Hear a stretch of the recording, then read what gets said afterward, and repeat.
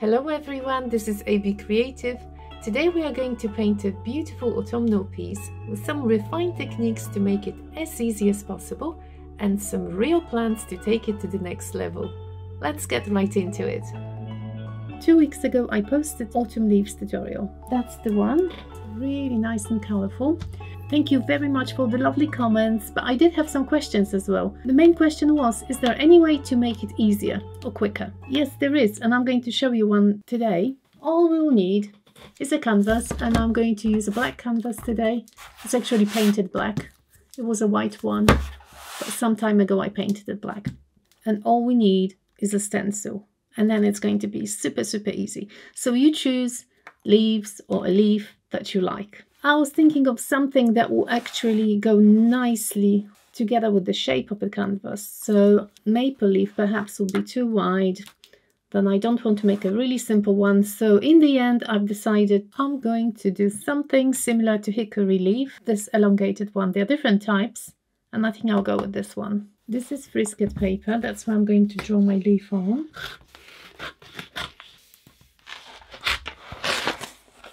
So I quickly sketched the size of the stem. Now I'll have the leaves going on both sides. And then I'm planning something else. So I don't want the leaf to be so huge that it's going to cover all the canvas. But of course you pick your own leaf, pick the one that you like the most. It doesn't have to be identical. I'm just going to sketch the other leaves. If you want, you may copy from the internet. And I'll just add all the rest. Put some music on, have a cup of tea, and then we come back once it's drawn. The interesting thing about these leaves is that they don't have like an elongated part here. They basically grow out of the same section. So that's going to be easier for the cutouts. No need to make it perfect. It's just a leaf. Okay, this is not the easiest one to cut out.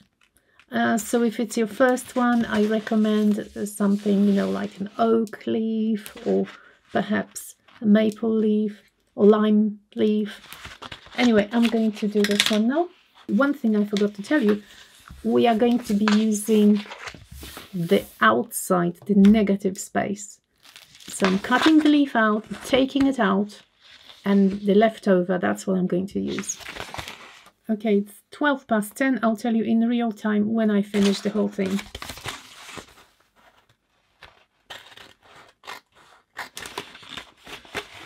It's done, 22, actually 21, so 9 minutes. That took me 9 minutes. Not too bad. That's my template, which I'm going to stick down now. I'm going to stick the bottom parts together, so it's going to be much easier peeling it off.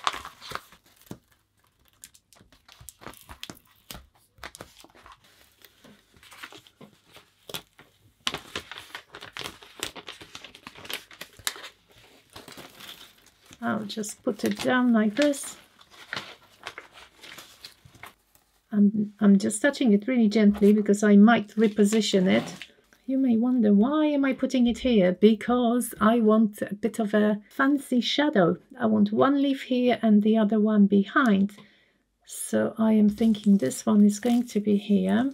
That one I'm going to reposition slightly. See, if you hold it very gently, it's going to be fine. I even want them slightly overlapping. Once it's in the right position, flip it over and press really hard, so it gets stuck in every single corner. Now I'll show you an easy option for a leaf. So you see, that's a pretty easy to cut out, and this one even easier perhaps. But we're going to do something else here. I just wanted to try something new, so I've got acrylic marker. If I manage to open it, yes I did. And I just want all this to be golden. I could pour it here. It's going to be dry very quickly, so I am just going to fill the sections with gold. And you were right, if you were thinking about it, I didn't even need a template. I could have drawn it, but I want it identical to the one I'm going to do in a second. So this is really quick job. Very therapeutic, just colouring in the sections. I can use a brush if I want, just to spread it a bit. It's even quicker. You may wonder, what is she doing? But I did say I want some kind of an overlapping one. So we're going to pour over the gold one. And hopefully that's going to look very nice. I don't know, because I haven't done it before, as usual. This is my testing ground here. Okay, see how well the gold looks underneath. Might fix a few bits, maybe.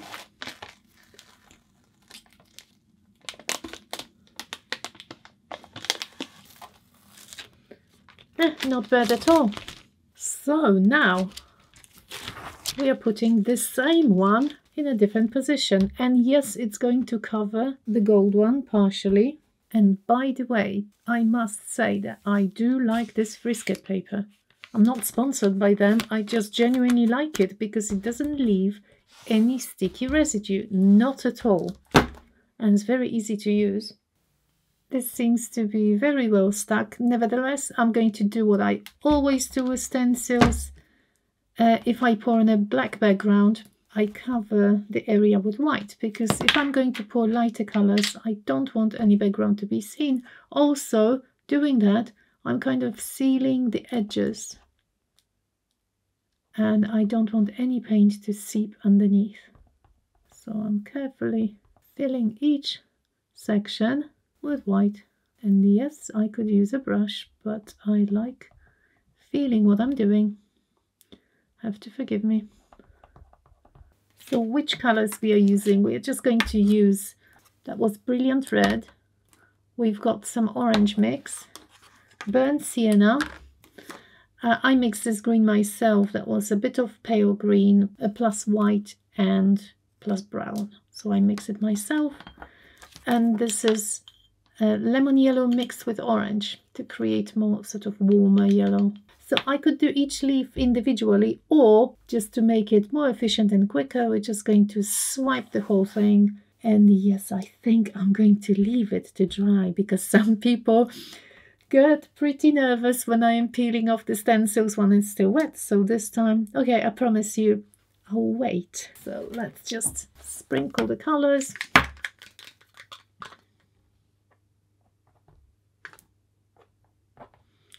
Just want to be sure that each leaf is covered.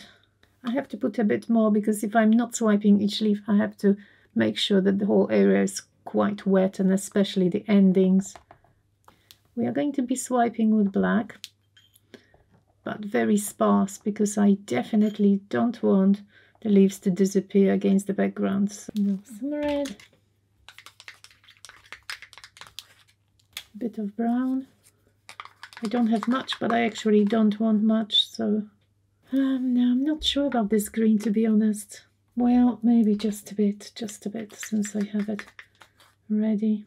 With red and green, you know, you're always risking getting brown. Should I have some more? Maybe more yellow?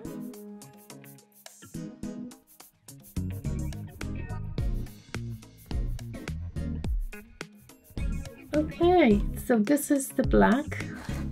Tiny amount, because I definitely don't want it too dark. Oh, I forgot to tell you. So what I have here, 1 part of paint to 1 part of pouring medium. This is 50% PVA glue and 50% water. This is my pouring medium. Then to that mix, I add, I would say, roughly 25% or 30% of Floetrol. It's this consistency, the runny honey. I was actually thinking, should I add some gold here? Just a tiny bit of gold. So really small amount of gold, just to match the, you know, the other leaves.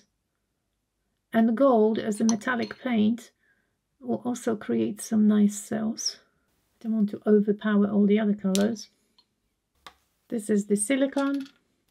There's a link to this product. I'm actually using coconut hair serum, not coconut oil. So please don't use the cooking coconut oil.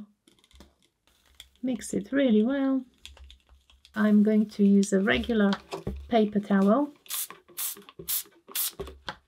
And I'm spraying it with water. This is just water, nothing else added. Okay, I'm going to position the black a bit further. Why? Because I don't want too much black on my leaf. As I said before, I want the leaf colorful. I want some cells, but I don't want it really black. So I am, don't know, maybe just making a line here.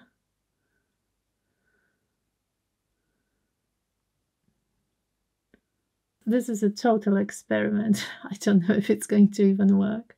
Just want to make sure that all the section is going to get something. I still have a drop if it doesn't work too well. So very gently I am placing my napkin on the black. See that? Okay, and now super carefully dragging it down.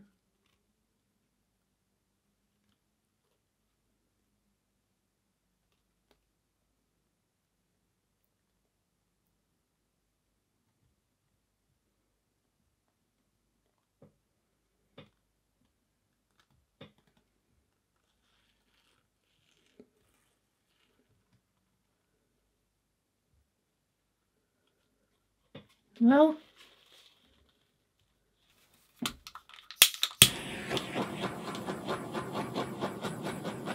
that creates even more cells. You see? Oh my goodness. So we've got big ants. Whoa, that's plenty. Wow. Haha. Okay. So leaving it till tomorrow. I was going to wait till it's completely dry, but I realized I need to edit it quickly. So yes, I am risking it again. And yes, I think I'm going to leave it to dry because some people get pretty nervous when I am peeling off the stencils when it's still wet. So this time, okay, I promise you, I'll wait.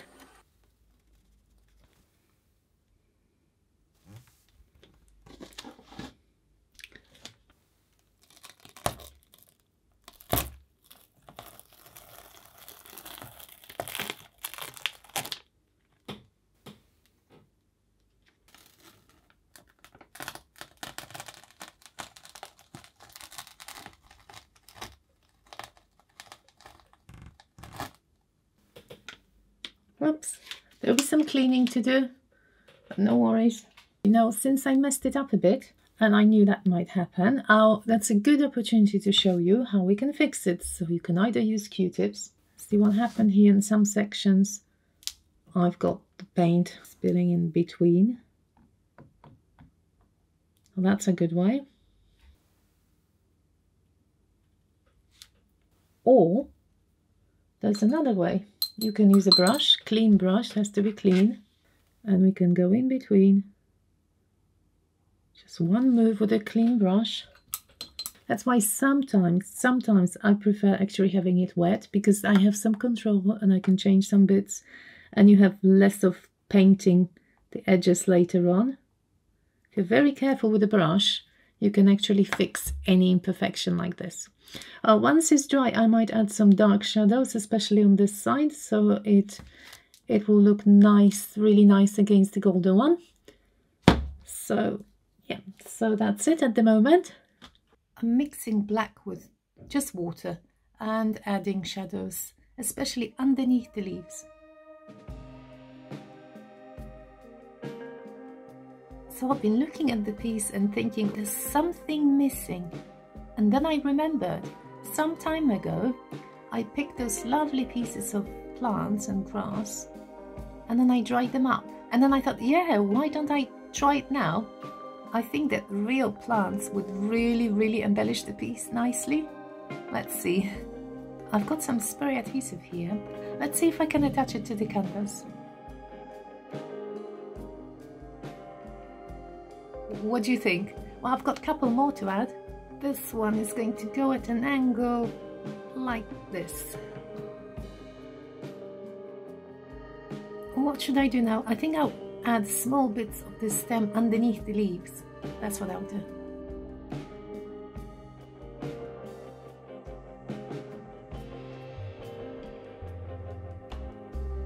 I found one more, just a blade of grass, but I thought it would look nice in gold. So I am covering it with the same marker I did the leaves. I think I'm getting happier and happier now with this one. I wonder what your thoughts are. It would be awesome if you could share them in the comments. I would really appreciate it. Also, if you have any new ideas for me, please send them to me. I'll make the whole list, and at some point I'm sure I'll do it.